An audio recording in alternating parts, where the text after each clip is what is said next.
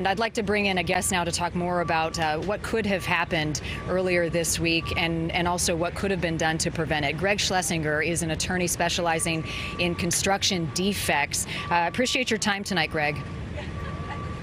Good evening. Talk about this 2018 report, what you have heard and what concerns you about what we've learned today. Well, there were clear indications of a structural defect in the building, and there was a failure to address those defects and adequately explore the level of deterioration in the building's structure, both the concrete and steel that makes up the structural support of the building.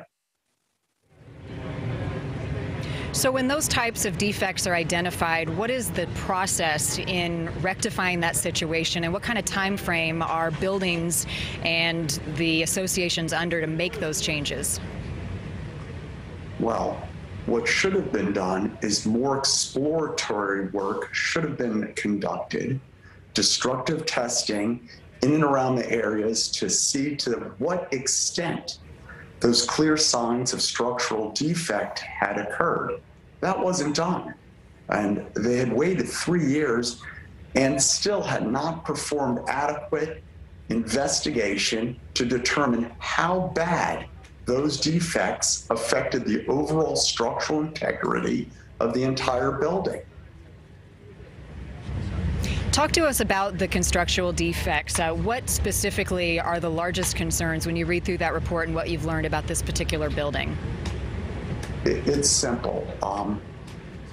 This is a structural element that's made out of concrete and steel. Clearly, through the spalling, the steel had deteriorated to such a level that the concrete was falling off of columns, off of slab sides, and it was indicative of a serious structural defect in the building. Failure to investigate additionally and just to allow that structural defect to exist without being addressed for 3 years has led to just a collapse of a building and a catastrophe that could have been avoided. And only 15 seconds left, Greg. Whose responsibility is it to address those issues when they came to light?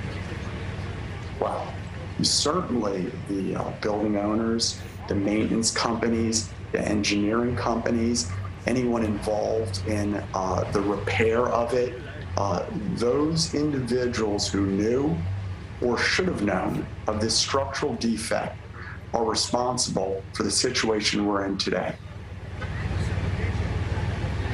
Greg Schlesinger, an attorney specializing in construction defects. Thank you for your time and for your insight tonight, sir.